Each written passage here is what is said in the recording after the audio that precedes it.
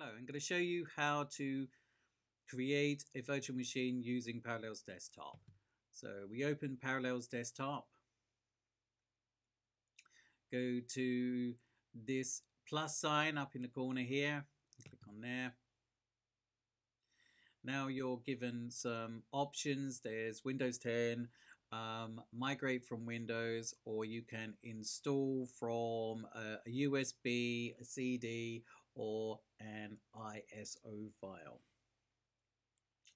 So we're going to click on this middle one here, install Windows or other OS from a DVD or image.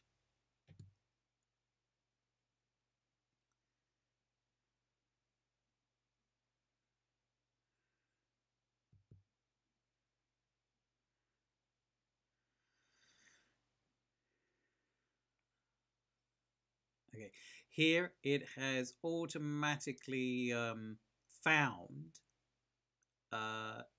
any ISO images that are there. The only one I have is Linux Mint, which is on the desktop here. Let me show you how to do this manually.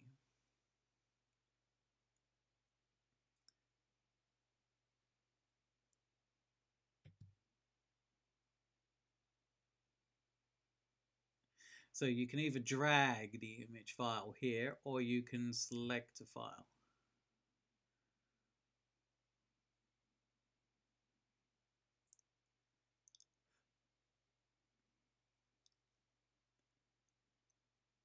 So you would go to wherever your file is,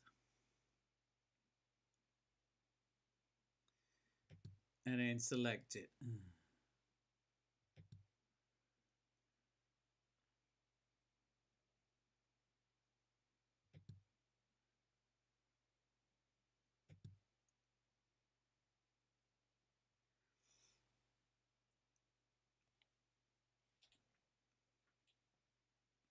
So here we have the Linux Mint.